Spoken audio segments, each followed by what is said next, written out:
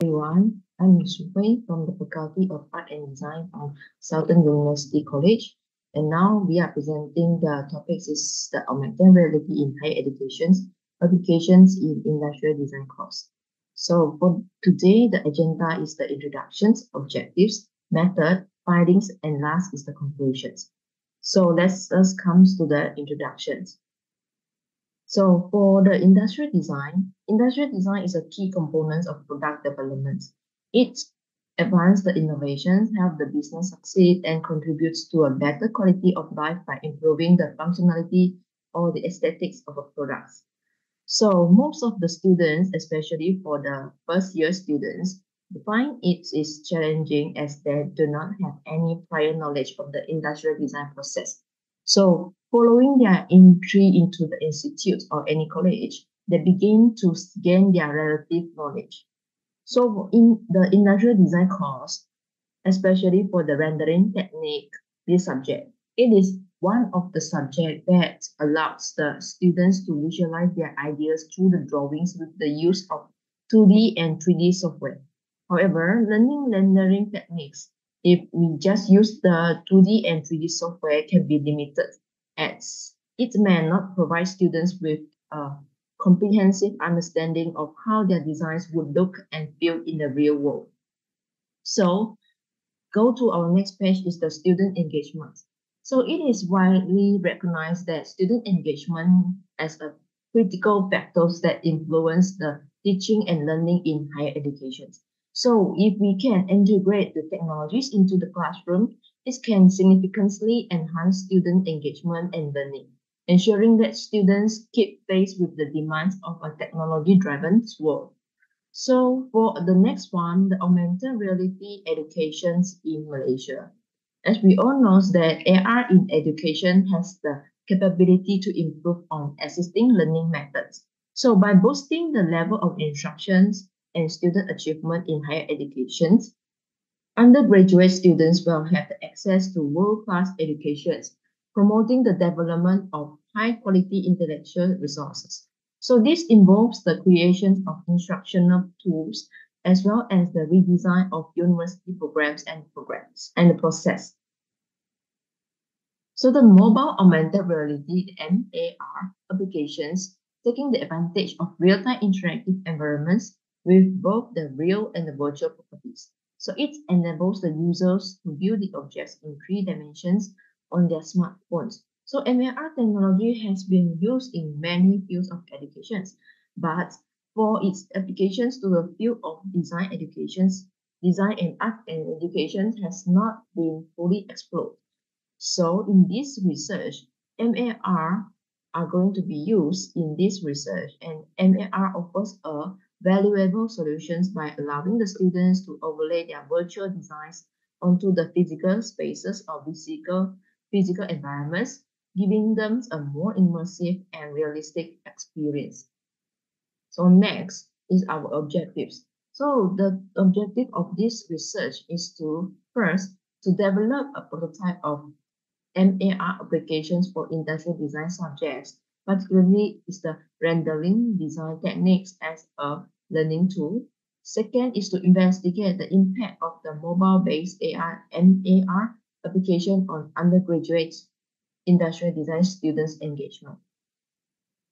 So this leads us to our third part is the method. So for the first one is our prototype development. So you can see that we have 5 steps for us to develop our prototype. For the first one, the lesson content was reviewed to define the necessary requirements. After that is a 2-hour classroom observation. So this 2-hour classroom observation was conducted to understand the students' needs and identify their learning characteristics. So why we do that is because different learning styles will also be considered in our system to ensure that the system or the applications was learner-centered and user-friendly. So the first step is the MAR applications were refined according to the ID program contents. That means the industrial design program contents until it meets all the requirements. And last, the final design of the prototype was then completed by the lecturing faculty members. After the prototype development is the pilot study. A pilot study was conducted with 6 participants from the college to identify any shortcomings in the MAR applications. So after that, they were then provided with 2 ivory cards that contains the image of the product and the environment. After that, they are allowed to self-explore the applications. Finally, the participants were asked to complete the questionnaire to provide their feedback on their experience. Lastly is a qualitative method involving a 2-hour classroom observation was conducted at a college in Johor Bahru, including both the instructors and the students. So after that is our findings. As you can see from the pictures, we have the figure 1 and the figure 2 is the image and of the product and the environment that you can see from our applications. The applications in this study features the AR image of the product and the environment, because this will allow the users to interact with the detailed representations through the augmented reality. So the design of these functions aims to enhance the learning experience by providing a tangible visual understanding of the product and its context within the augmented reality environment. After they use the applications, students can easily interact with both the product and the environment. So as you can see from the pictures, this is the pictures that when the students overlay the product and the environment, then they can adjust through the applications. So the findings from the pilot study align with the previous research on augmented reality in education, which has consistently demonstrated the positive impact of AR on student engagement and learning outcomes.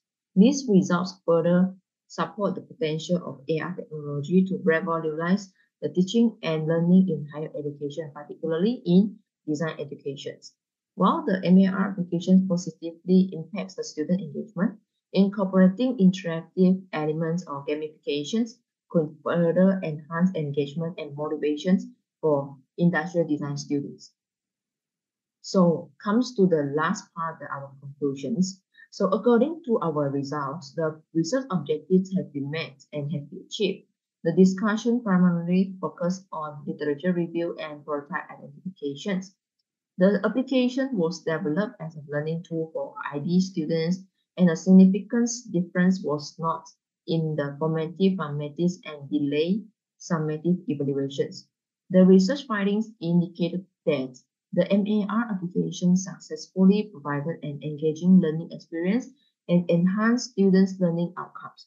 So for the higher educations, this represents a novel approach to teaching and learning tool and student engagement in the learning process. So the researchers hope that this study will assist the industrial design educators in providing student engagement in the higher educations. So last, I'm going to say thank you to all you and the acknowledgement to our faculty. Thank you.